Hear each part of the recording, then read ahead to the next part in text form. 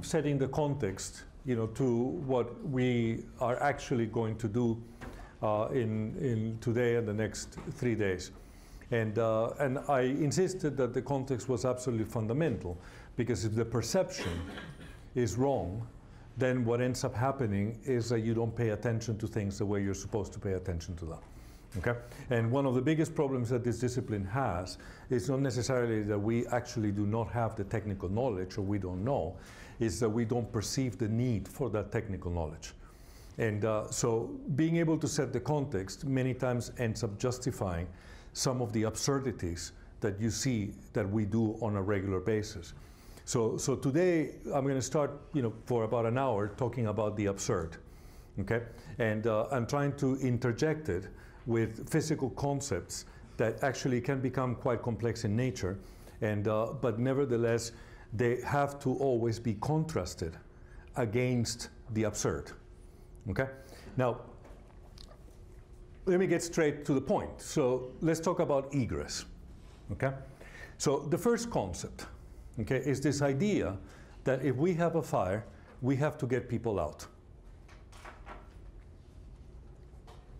What do you think about that? Why is that necessary? Because you're afraid the whole building is going to burn down. Yeah, but that doesn't make it necessary. The fact that you're afraid doesn't make it necessary. Because we don't have the appropriate precautions in place to prepare when the fire happens, there couldn't remain safe. Yeah, but instead of moving people, which is always a very complex system, why don't we just put the precautions in place? Because we don't understand how the system works. And why do we don't understand how the system works? You wanted to say something? I just wanted to say the reason we want to evacuate them is probably because it's the only way we can be 100% sure that they're safe. Like if But how can you be 100% sure that they're safe by moving them around a building that is burning? That's right. I mean, is that assumption? You're making the assumption. Let me kill this internet because it's going to start screaming at me constantly.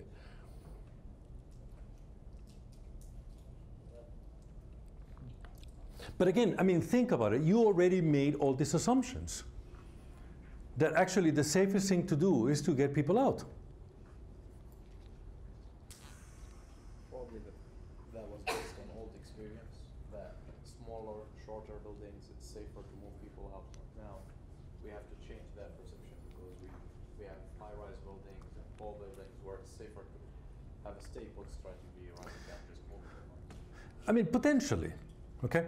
Now, the reality is that a smaller building doesn't necessarily make you safe. There was recently a fire in a 19th century old building in a hotel, and there was 2 people in the second floor, and effectively the fire was not a big fire, but it was quite unusual because it started in a cupboard. So an employee brought he was required to clean up the chimney at the end of the evening. And it was bitterly cold outside, so instead of actually taking the bucket, with all the ashes from the chimney, the employee decided he was going to put it in a cupboard. Without realizing there was all sorts of combustible materials in the cupboard. So effectively the fire started growing in the cupboard, so by the time they opened the door, this was a V-shaped environment, so they had an enormous amount of products of incomplete combustion. So the result was that this cloud of smoke went into this very small building, and in a second, so basically the alarm sounded, and these people tried to evacuate, but the smoke was going up the stairs, so they went past the smoke and they died in the process. If they would have stayed in the room, nothing would have happened. So I think it's our nature that we want to escape from danger. Yes. You see, that's a natural thing to do, not the rational thing to do. Okay? So people are afraid, and therefore you want to run away from the things that you are afraid. But needless to say, as you just described it, it is just a nature thing, it's your instinct. It is not a rational thought. Nevertheless, we have converted this problem into a rational thought without necessarily questioning it. And this is what runs us into a number of different problems. So what happens with people that have mobility problems? What do we do with them? So you put them in a cupboard, you close the door, and let them wait until the firefighters come to rescue them, no? While everybody else is privileged, to be able to walk down the stairs. Okay, but the only reason why that is necessary is because we started by the premise that we needed to get people out. Now, in many cases, we actually can't. So what examples do you have of places where you actually cannot evacuate people? Hospitals. Hospital is a perfect example, no? So if you are an intensive care unit, and you're being operated, very dangerous operation, nobody can move you. So we know how to defend in place. We were talking about the stay put strategy. In that case, for example, we've already made the decision that people are not going out. Okay. Nevertheless, this whole process of egress is a process that puts us in a position that we are designing against the absurd. Okay? And this is what we have to really keep in mind, because when we're dealing with egress, effectively we're dealing with human behavior. And we can pretend that we're doing all the calculations that we want, but the reality is that none of those calculations have any precision. Because at the end of the day, you will never know what people are going to do. Okay? And this is a problem. So everything that I'm going to talk at the beginning as part of the context as I interject other things, you take it with a grain of salt. Because the reality is that those numbers are actually meaningless. They're just indicators that give me a sense of what I should expect if people behave in a reasonable manner. Yes? So, sorry, Jose, so these would be like, if we consider people as rational actors, then these are the responses that they make? Or Yes. were you going to present as like the average response of those? I think neither one nor the other, because effectively the error bar is so big that the average is meaningless. Okay? So what you actually do is the opposite. So you induce ideal behavior, and then you assume that ideal behavior is representative. Okay? So that's what you're going to do. So when we look at the way in which we design stairs, the way in which we put alarms, the way in which we put signs, we are trying to induce ideal behavior to make sure that your behavior replicates as close as possible the calculations. But the calculations are effectively a Lagrangian flow. So it's purely fluid mechanics, where every individual is a sphere, and that individual moves through a pipe. So the calculations don't take into account at all, human behavior.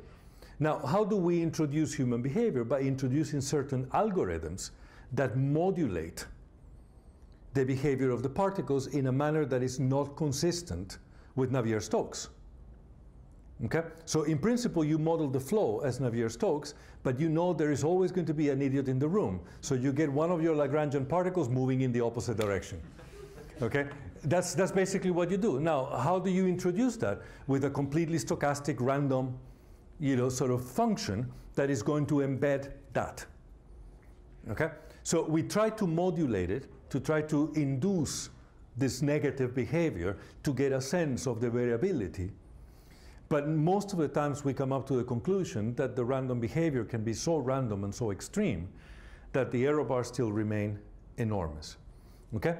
So in principle, we always have this perception that we need to get people out. And as we're being driven, by our instincts, that effectively being out is safer than being in, without recognizing that in the process, many times, we're doing two things that are problematic. The first one is that we are putting people at risk in the process of egress, and the second one is that we are trading off measures of protection. Because under the assumption that I'm getting out, I get away with not putting this and not putting that and not putting the other. Is that okay? So this is where the problem comes up. And we have to be very conscious that we actually are systematically doing that. The moment that we accept that we're getting people out, we are effectively lowering the safety of the building. Because if I'm in a hospital and I'm accepting that people shall remain in the building, then I'm going to lift the protection of the building in a way such that I can guarantee that people within the building are safe. Is that okay? So that's the principle. So let me show you a picture. I like picking up on Brazilians. So this is another building in Brazil. And it has one particularity that is quite interesting. So it has 1, 2, 3 stairs. Okay? So the question is, how do I get everybody out? This is a tall building, 30-something stories. And the architect has designed 2 proper stairs and an add-on. And that add-on is a requirement of code. So the code requires that in Brazil, or at least in Sao Paulo, as you start increasing the height of the building, you make the decision that you have to start increasing the number of stairs. That naturally ends up limiting the height of buildings because it gets to a point that you've added so many stairs that all you have is stairs and you don't have a floor plan anymore. Is that okay? So that becomes quite problematic, which basically prevents building from being too high because you cannot circumvent the code. Okay? So when I show you that and I put the question forwards, if the purpose is to get people out, how many stairs do I need? Hmm? Why? Don't talk to me about codes. Let's start thinking. If it is protected, you only need 1. You need 1 provided firing smoke doesn't get into it. Of course. So if you protect it appropriately, why would you need more than 1? Because of the flow of the people and the kind of. Well, make it big enough. It's never enough, people keep. No. Let's talk rationally, okay? Of course, we can always say it is never enough and we can always put more bells and whistles and this is how we end up with 3 stairs in a building, okay? The question is, do we actually need 3 stairs? Just put it in one corner of the building, right? Like you are forcing everyone. Let's not get into the details. You have 1 stair. It can be anywhere in the building. Yeah, but people has to pass through fire if they're gonna, like if you have fire in one of the sides and then you put only stairs in that side and the fire is blocking their way, they can't go through that stairs. If by the time you get out of that floor, you have a fire that is so big that it doesn't allow you to get past it, you are already in trouble. Okay? Not only you are in trouble because the fire is affecting you, but do you know how people behave in the presence of smoke? Badly. So you're mostly in trouble because people are already in panic, and that goes against everything that I said at the beginning. We want them to behave like Lagrangian particles. So we cannot be in that situation. You have to make sure that they're moving very early on and out of there before there's any sign of a major problem. So how many stairs do you need? If there's a fire on one of the stairs, I guess you will have 2. Yes, but you eliminate all the fuel out of the stairs, Okay. and that's it. Now, if you have a fire in the stairs, when the stairs is completely compartmentalized, as we talked yesterday, so you stay in your floor. So 1, but you have to lift your protection measures, right? So Of course, yeah. you have to make sure it works. Yes. Is that okay? So you only need 1. I might accept putting 2, okay? Just because every safety system should have a redundancy. Okay? And You don't seem to be happy with what I just said. I'm just following it. Yeah. I'm thinking about it. Yes. And the firefighters need a way to access that they do not disturb the egress process. Of course, I will have to design the system in a way that it works. Yeah, so the second step could be just justified as a way to access higher flows without having to disturb the moving out. Of course, you don't want the firefighters to conflict. I mean, this, for example, happened in the World Trade Center towers, that the firefighters went into conflict with the people that were evacuating because they were moving massively up the stairs while people were trying to come down. So it slowed dramatically the egress of people. So yes, all these issues have to be considered. But in principle, we only need 1. Okay, if we want to get people out, 1 will be enough. It has to be designed appropriately, it has to be protected appropriately, everything. And then if I have a complex building, I might put a second one just purely for the sake of redundancy. You know? So if the building is not very tall and it's not very complex, one will be probably enough. And if, as the building starts becoming more complex, then maybe for redundancy I want to put 2. I would never want to go for 3. It doesn't make any sense. Now obviously, if the floor plan is enormous and the distances for people to get to the stairs are extremely long, then I will, yes, have to put other means of egress, no? Because then people will still be in the floor when the fire has become significant enough that it starts to make them misbehave. Is that okay? So here are the concepts. So we talked about yesterday about the egress time has to be much smaller than the fire time. This basically takes away the feeling of threat. Okay? So you're way away from the threat. Yes? And sorry, being away from this threat, then you're able to kind of control human behavior, or you're able to have more confidence that the human behavior is going to be as close to the... Yes, to the Lagrangian model. Yes. Yeah, exactly. That's exactly what it is.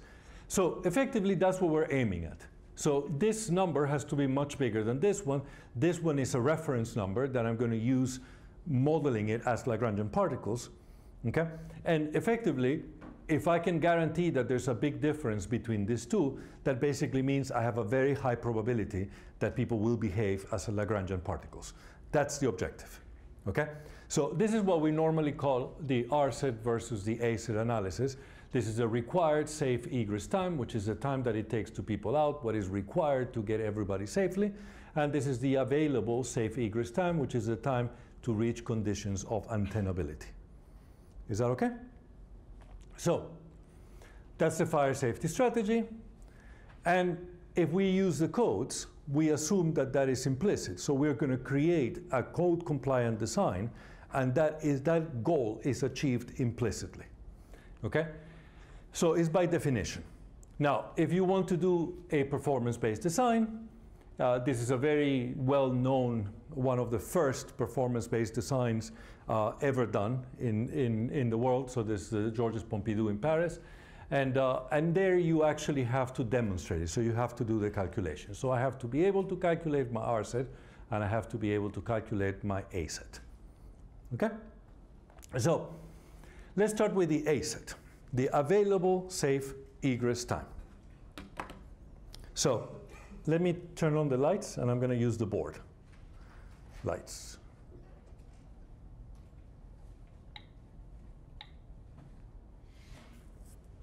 Okay. I want to calculate my available safe egress time. In other words, it's the time that is necessary for the fire to bring me to conditions that are untenable. Okay? You all have a little bit of background in combustion, so you should be able to tell me where do I start. So time equals 0. Okay? Yes. Probability of 1.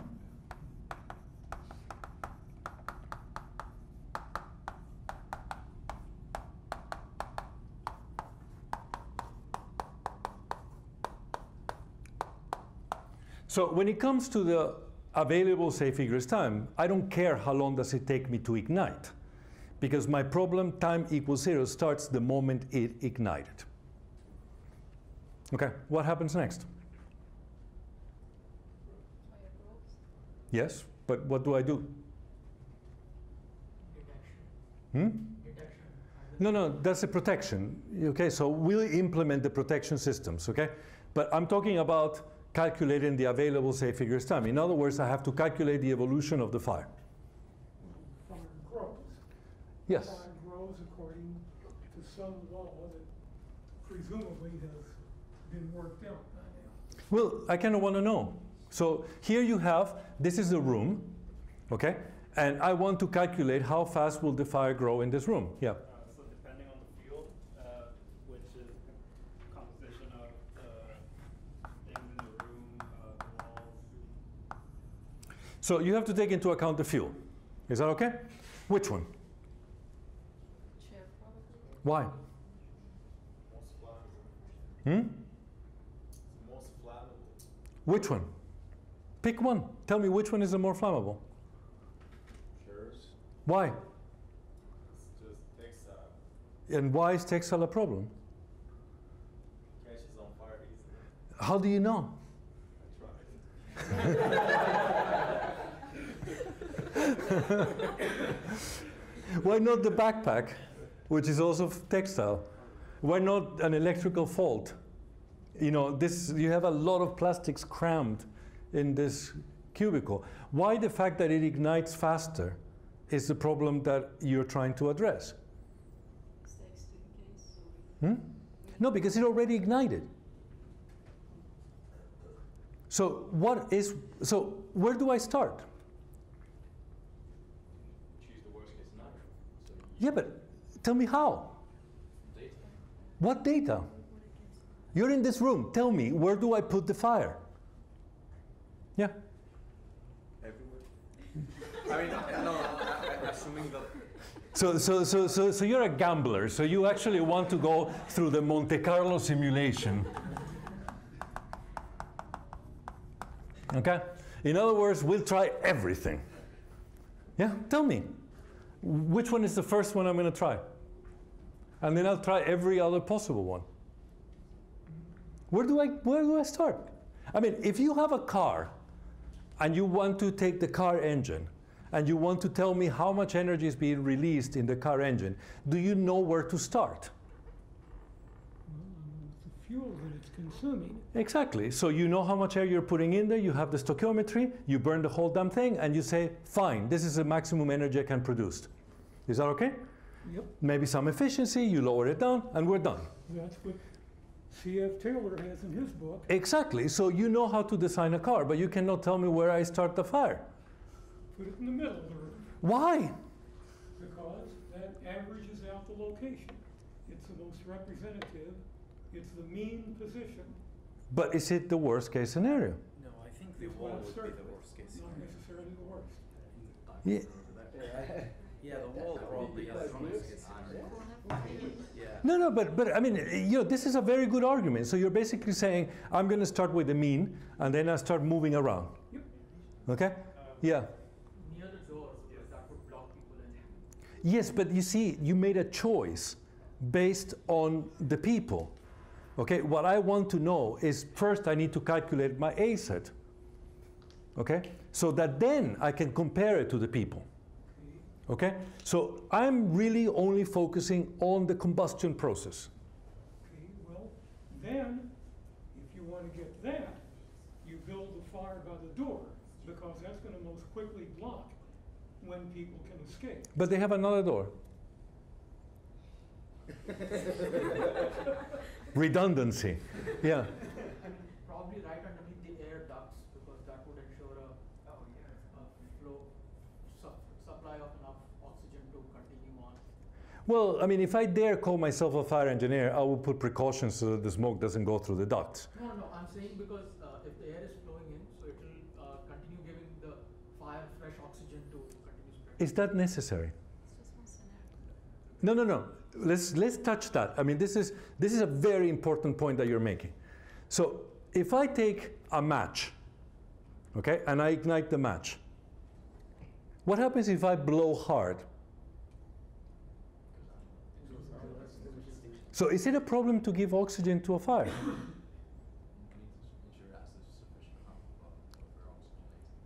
No. Don't waffle me.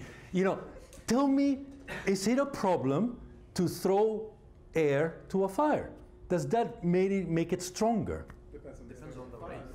Depends on the rate, right? Why? Because that's dump cover number. No. Don't throw damn color, please. Let's go to the basics. Okay? You're cooling the fire. If you cool it more than it can produce. I can blow it off. That's a possibility. Okay? So it's not necessarily a bad thing to blow air on the fire. Yes. Okay? Now, the problem is, when you're saying that if I put oxygen that lands in the fire, what is what you're afraid of? Flame spread. But why? Why there is a relationship between the air and the flame spread? because you think that by putting more air in the fire, there's going to be more combustion. Okay? What if the combustion is extremely lean? How lean do you think a fire is? What is the stoichiometry that we're talking about? The fact that we normally see soot and smoke means that it must be fuel rich. I don't agree. Okay. Okay? Because there's other ways by which you can get inefficiency of combustion. Okay. And in this case, the problem is that if you have a fire and you're producing the fuel in here and you get the oxidizer coming in here, the problem is that they don't reach each other effectively enough. That doesn't mean that you have a deficit of this. There is no concept such an equivalent ratio when you're talking about a diffusion flame. Yeah. Is that okay?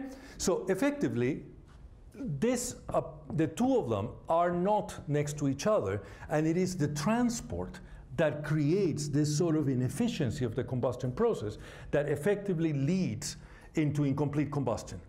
Okay? And that's why flames are yellow. Okay? Soot gets produced, gets oxidized, and then you get the bright yellow flame, but it is not because you have a deficit of oxygen. Okay? Yeah. Hold on, we've deflected from the question. Yeah, I'll get back to the question. The Yeah. location closest to the ceiling, Why? because the ceiling will catch fire too, and then you have more surface area burning. Should be near the ignition source. You might do that. You might identify where all the ignition sources are, and then those will be your starting points. Okay? But somebody might actually move the tables into one corner, and then all of a sudden everything can change. I wouldn't put it in the ceiling, because the problem is that if you look at what will happen in the ceiling, buoyancy is going in this direction. So your heat exchange and everything is going to be incredibly inefficient if you have a ceiling fire, as opposed to what you might have if you have a floor fire, where you can have a much better sort of access of oxidizer and fuel to each other. Okay? So the fluid mechanics dominates the problem, and you might not decide that the ceiling is the most efficient form of diffusion flame in this particular case. But let's go back to the question. You see, I need to understand what the available safe egress time is, and for that I need to be able to model how the fire is going to grow. But before I can model how the fire is going to grow, I need to resolve a fundamental problem. Is what is the fire I'm going to model? It's not a car engine when I know how much fuel I have and how much oxygen I'm putting in there. And then I can run my super complex DNS model and effectively get the problem solved. Here I have to make a fundamental decision that is driven by uncertainty. Okay, and knowing where to start is where the problem starts. Okay, and you have to have a very deep understanding of the problem before you actually make those choices, because you might end up either with misconceptions, misunderstandings, or simply modeling a fire that is not the fire that you should be modeling. So let's make a decision, okay? And let's make a decision that is arbitrary, okay? We'll get back and try to put logic to my decision, but let's make it completely arbitrary, okay? He's gonna burn first, okay? So I'm gonna ignite the chair that is there, okay? How do I model the fire then? Here's your chair.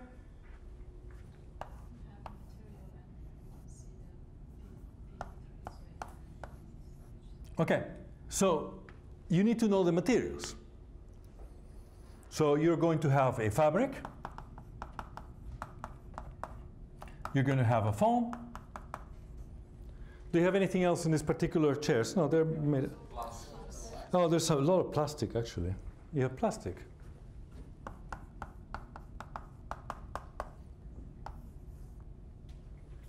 Okay, so where do I start? Which of the three I'm going to ignite?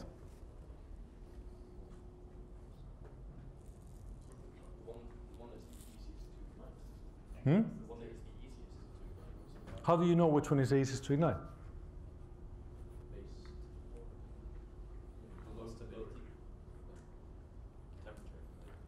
What temperature? What is an ignition temperature? You have a plastic, it's a solid. What is the ignition temperature of a solid? It's pyrolysis temperature, right, when it starts to. Okay, so you've taken one step back. Now you're talking about pyrolysis. I thought we were talking about ignition. So what do you have to do first? We need to know its pyrolysis temperature because it's going to ignite at that temperature, right? Okay, so before you ignite, you have to undergo another process, which is pyrolysis. Do we agree? So there's degradation chemistry that is going to happen ahead of time. How do I know which one has the most effective degradation chemistry? I have a foam, I have a fabric, I have a plastic. Plastic is most likely polyethylene, the foam is most likely polyurethane, the fabric is most likely a cellulosic material. Okay? Where is the degradation chemistry?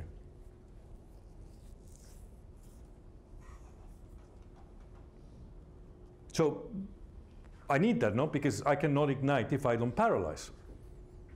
Why do I need to paralyze to ignite? Because effectively a flame is in the gas phase. So I need to produce gas fuel. So before I even look into how these things are burning, I have to start talking about pyrolysis. Is that okay? Are we comfortable with that? I have a question. You just said the T0 starts from the ignition. So Yes. in order to calculate, in order to have fire, we need to have pyrolysis. But for the asset number, do we really need to study pyrolysis? No, I don't need to study the ignition, but I still need to study the pyrolysis. Because once it ignites, it has to gasify. Is that okay? So the rate at which fuel is going to be produced, the rate at which the flame is going to spread, is going to depend on pyrolysis. Keep in mind that what is flame spread? If I ignite where I am standing, and I want to ignite the next part of the carpet, what do I need to do? I have to heat it, pyrolyze it, and ignite it, and then it spreads. So fire growth is actually a sequence of ignitions. So I don't care when it ignited, I actually do care about ignition because flame spread is a sequence of ignitions. Is that okay? So if I'm going to make the decision of which one I'm going to ignite, okay? Do I care which one ignites faster?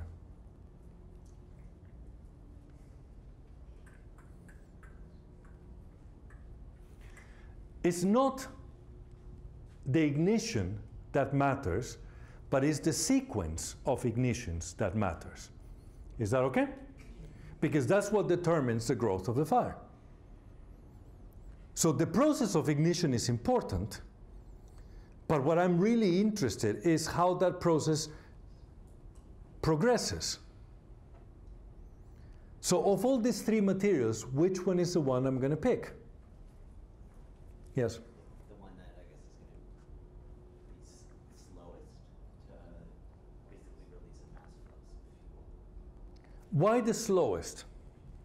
Because that's going to cover the rate of your fuel spread. So that will give me the fastest or the slowest spread? I wonder if that would give you like the most realistic flame spread. Or if you limit. Well, let's not touch on the word realistic yet, okay? Let's stick to either fastest or slowest, and then we'll move somewhere in between into realism. I would say the foam because it has the highest surface to volume ratio. Okay? It's therefore able to gas off more readily.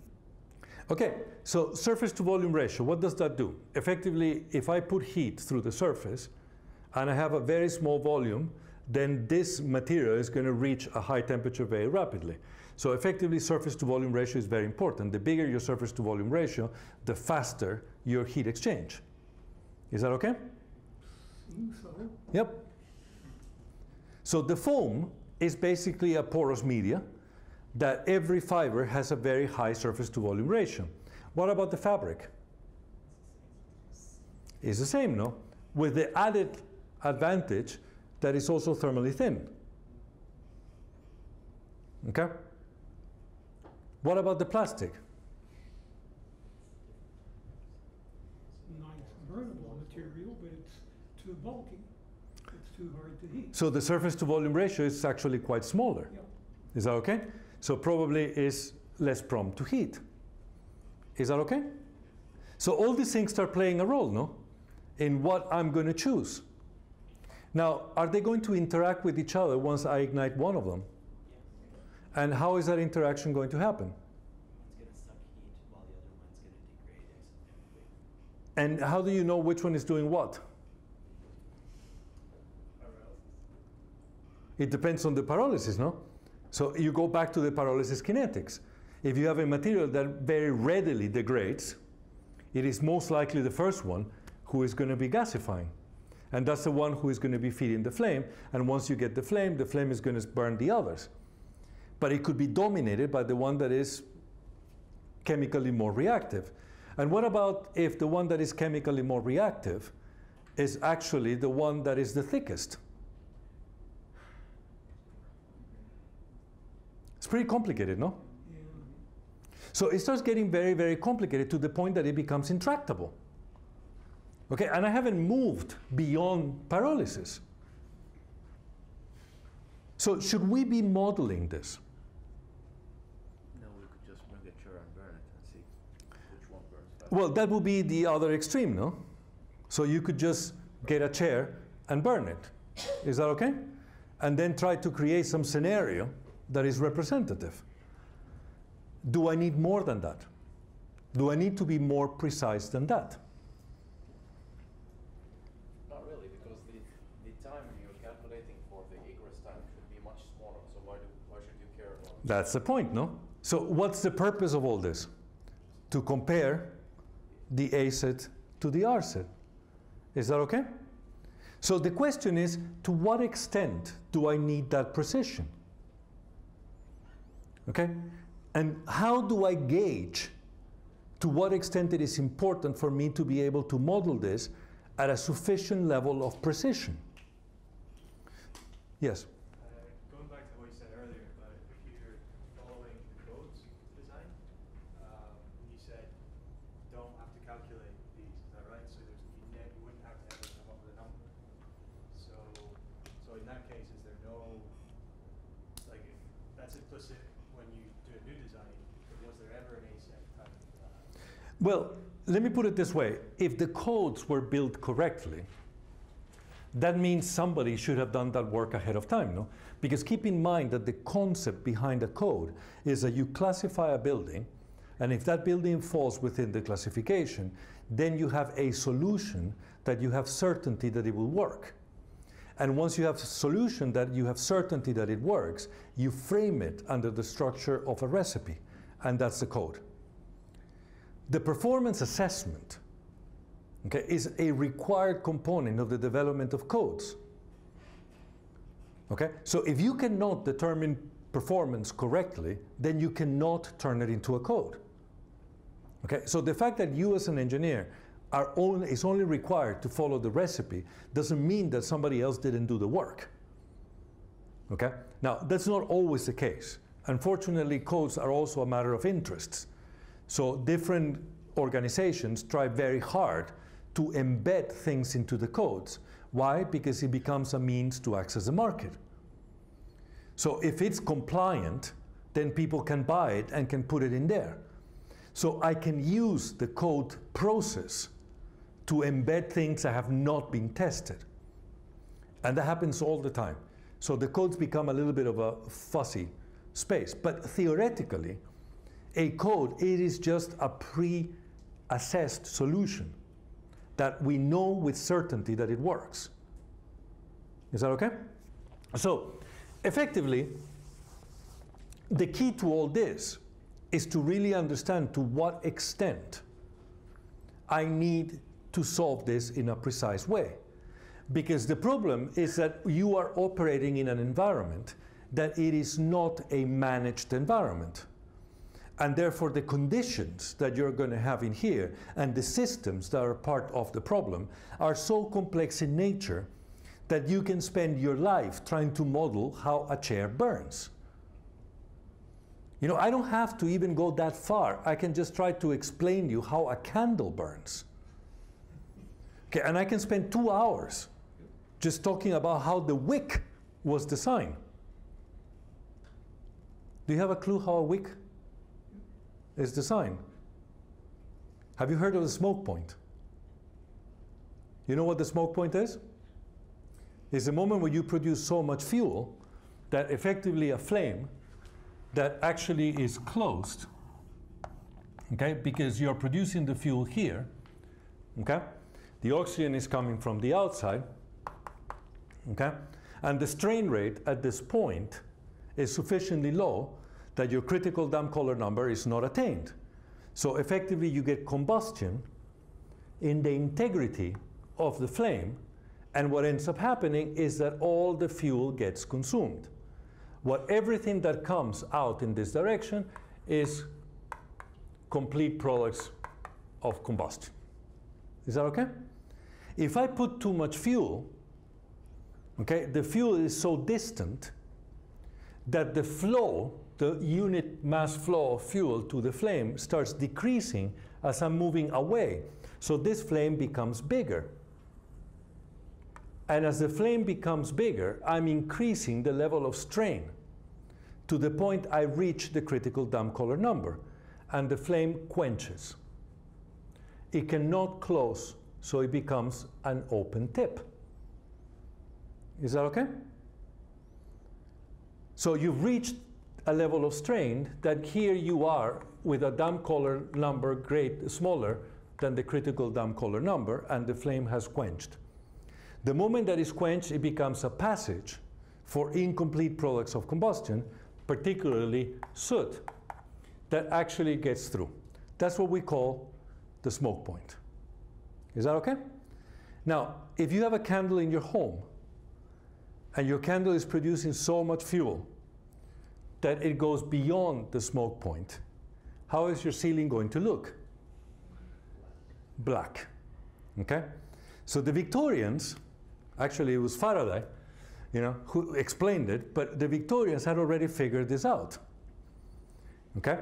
They recognized that if this is the wick, what happens? Surface to volume ratio.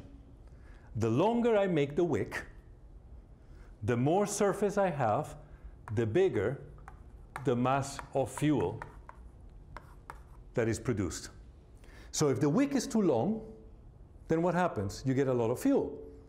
You exceed the critical damp color number, you quench the flame, you exceed the smoke point, and your ceiling is black. Is that okay? So how do I prevent the wick from getting too big as it's consuming the wax? Regress. Huh? Make it regress. Well, you have to make it regress, but it won't, because the wick, because of capillarity, is being filled with molten wax. So the temperature is much, much lower than the pyrolysis temperature of the fabric, of the cellulosic. So while the wick is imbibed with wax, it will never regress. It will just keep growing. Because you have to trim it back periodically. So that's what people did in the 17th century. They would come in and clip it. So they had these very fancy silver clips that had all these ornaments and all this stuff. You can buy them on auction. Have you ever seen Antiques Roadshow? You can get them for thousands of dollars, these wick trimmers. But the Victorians were much smarter than that. They discovered differential thermal expansion. In other words, they weaved the wick in a way such that there was not one fabric, but there were actually two fabrics. One, most of the wick, and then a second one that was only on one side of the wick.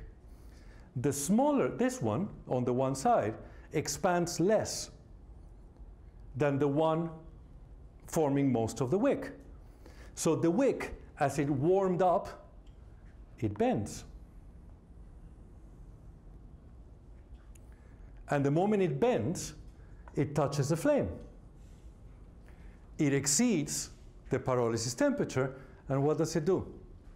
It trims itself automatically. I'm sorry, pure genius. I mean, seriously. Okay, this is 18th century ingenuity. Okay, so problem solved. Go to your house, ignite a wick, and you will see the first thing it does is whoop, and it burns itself naturally. Fixes the length. The flame never exceeds the critical damp color number. You know, and all that was done before damp color was even born. Pure genius, huh? So this is how complicated it can be, but actually how fantastic it can be if you do it right. So you see, it can get really complicated. So the question is, how do we assess the level of complexity? So let me go back and show you a video so you can give me a sense of the level of complexity.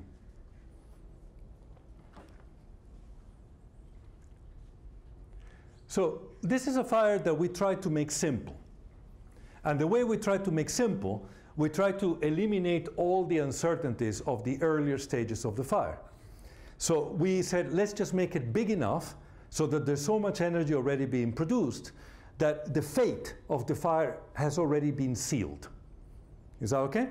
If you ignite with a kernel, it might die out, you know, it might grow very slowly, it might creep through the back of the sofa, but if you actually pour half a gallon of petrol, you know you're going to get a big fire.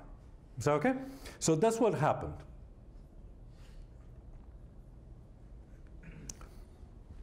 So there's the ignition source, and there's the petrol.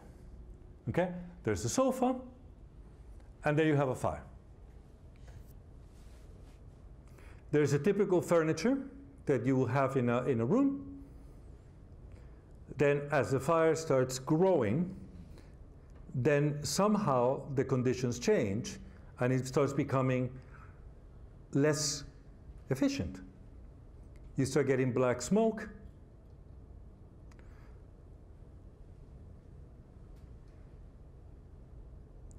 Eventually everything is going to ignite.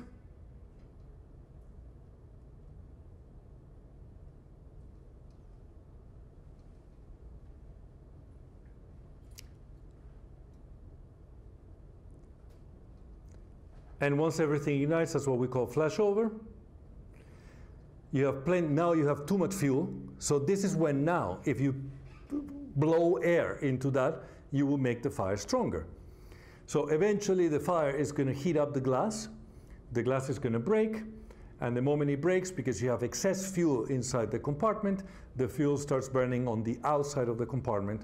And what you get is flames on the outside of the compartment. So you saw the glass breaking, and then all the excess fuel starts coming out, and you can see how the flames start burning on the outside of the compartment. Okay? So you've gone to a condition where the stoichiometry inside the compartment is so rich that most of the flames are burning out and they're not burning in. That's what we call a post-flashover fire. Okay? So people can go and say, well, we can model this. So this is the fire dynamics simulator, which is the most commonly used software in fire. And here you have a prescribed fire. So I'm putting a fire in here in the middle. Okay? And I'm going to introduce the fuel in a prescribed way. And I'm going to basically model the combustion using large eddy simulation. Okay? So there it goes. It starts burning. It produces smoke. The smoke is supposed to start filling up in the top, but I actually am putting a vent. This is to test a smoke extraction system. And effectively, I'm going to allow the smoke to accumulate in the top of the building, as you can see here. But the purpose of this simulation was to prevent the smoke from descending, because the door of the stairs it was inside, so people had to exit through the lobby. Because this is a tall building, and I have an enormous amount of time to get everybody out. I cannot afford the smoke ever descending to the bottom. So what I'm going to be doing is extracting smoke at the top, so that the smoke layer establishes in here in such a way that the smoke will never reach the ground. Okay? In other words, I gave infinite time for people to evacuate. Is that okay? So my tenability, or TF, is much, much, much greater than my TE. Okay? It's an extreme condition because I've guaranteed that the smoke layer will never descend. In other words, I put a big fan in here and I'm extracting as much smoke as I can to make sure that the line never stops. Now, there's several problems with this. The first one is I made the decision of what the fire is going to be. Because if I'm going to be modeling this using large area simulation and I'm going to have a system of this magnitude, the level of resolution that I have for the burning area is such that I cannot model the pyrolysis.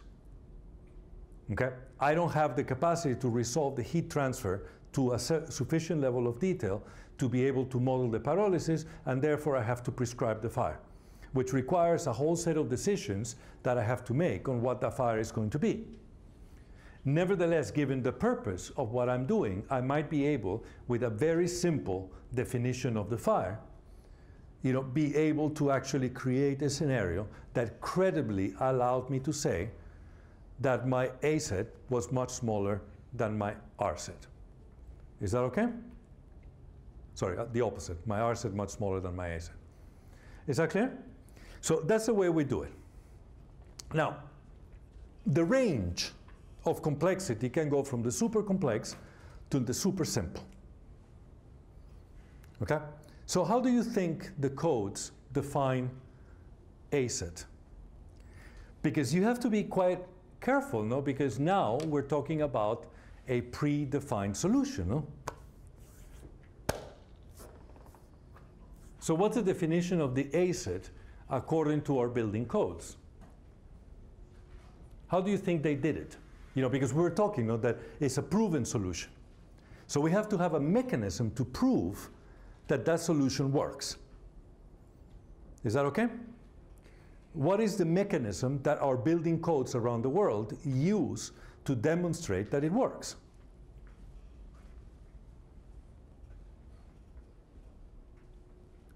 How can I generalize a fire to the point that I can do what I just did with a large area simulation code, and I can do it in a manner such that it applies to every building that falls within the classification? Let's say my classification is a theater. Well, the first thing that comes to mind is that once something else is ignited by the radiant heat transfer. Oh, of course. So in this particular case, I was very lucky because, the lobby is free of fuel with the exception of the desk. So I could model a single burning item and say only a desk is going to burn, and the maximum fire size that I can have is when the desk is fully involved. Okay? So that was pretty straightforward in here. Now, the reality is that in a theater, in a room like this, the problem is much more complex than that, no? And of course, have to take into account radiation and all this physics. But yeah, until one additional thing is ignited, nothing has happened. Well, it depends how big the initial thing is. So if you have a very large sofa, Okay. then the sofa can burn to the point that it can bring you to untenable conditions, like I had in my video. Okay? Yeah. So you normalize the context of a room based on its use. So you can then give it a predefined coefficient. So you can then apply like an alpha squared, alpha squared. So that's a slightly more sophisticated way of doing it, no? That you can actually standardize the contents of a room and basically say this is one thing that I'm going to have normally, and as a function of that I create a standardized file. Okay? That's the way. So like for the opposite extreme, for the least sophisticated, just ignore the fire completely and like look at a past example of evacuation. Oh, there you go. So let me show you a past example then. Okay? So there it is. So this is the Empire Theatre in Edinburgh, and it was a congregation space, a theatre, and there was a successful evacuation. That's your past example, and it burned in 1911, and effectively burned the whole place down, and there was 3,000 people in the audience, and they all managed to evacuate in 2.5 minutes, and nobody died. Okay, the people that died were all behind backstage. Nobody died in the hall. So it was considered a successful evacuation. Is that okay? And people could actually establish that it was 2.5 minutes. Okay? So basically, this ended up informing the building regulations that effectively were formalized completely all the way up to 1952, and from there they spread all around the world. Okay? So that was an example. Okay? Now the story is an interesting one. The story involves the great Lafayette, which is a magician, and the story tells that the great Lafayette had a double. So when he would perform his magic tricks, he had this other great Lafayette that will appear and disappear with him. And apparently the fame had got to him, and he decided that he wanted to disappear forever. And the way he decided to disappear forever was to kill his double. So he set the stage on fire, with the intention of killing the double, but they both died. Okay, I think the dog also died, unfortunately. But the problem is that what ended up happening at the time, these performances had an orchestra. Okay? And the orchestra was sitting there, they saw the fire, and the director of the orchestra, in all his wisdom, decided that he was going to play the God Save the King. Okay? So they stood up, they started playing the God Save the King. That forced everybody to stand up, and that expedited the egress of the building. And they knew it was 2.5 minutes because the God Save the King lasts for 2.5 minutes. So they finished playing the song, everybody was out, and they recognized that if you can get everybody in 2.5 minutes, that basically means there you have the example that you were talking about. Is that okay? So effectively, that's the example, and that's how the available safe egress time became, in the 1920s, 2.5 minutes. The fire was too difficult to model. We had no idea how to deal with it. They didn't have the tools to deal with it. Nevertheless, they had a case study that proved that this was appropriate. So let me show you a video.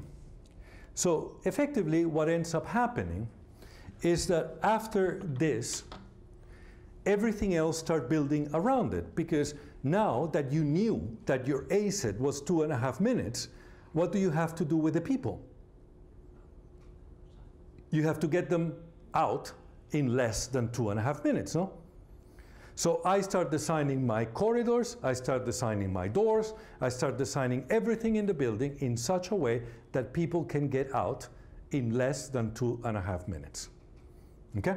So this is a classroom, okay, with students, very much the same setting that you have here, and it's me throwing the alarm.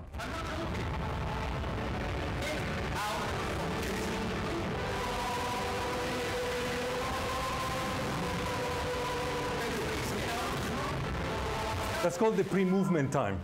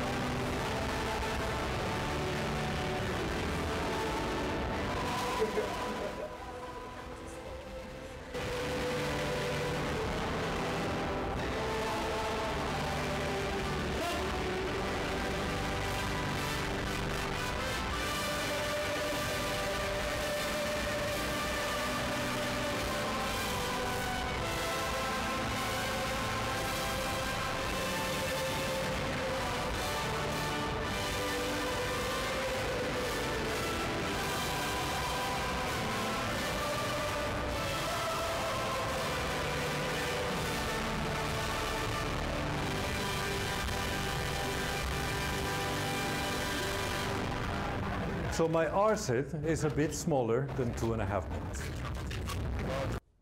No? So if I was to say that the Freedom Tower is designed against 2.5 minutes, that the Burj Khalifa is designed against 2.5 minutes, that stadia are designed against 2.5 minutes, that nuclear power plants are designed against 2.5 minutes, what will you tell me? I can go through every single building code and every dimension of a stair, every dimension of a corridor, every dimension of a door. Every single component is designed against 2.5 minutes. Well, it depends on what type of fire you have. No, no, the fire is 2.5 minutes. There's no type of fire.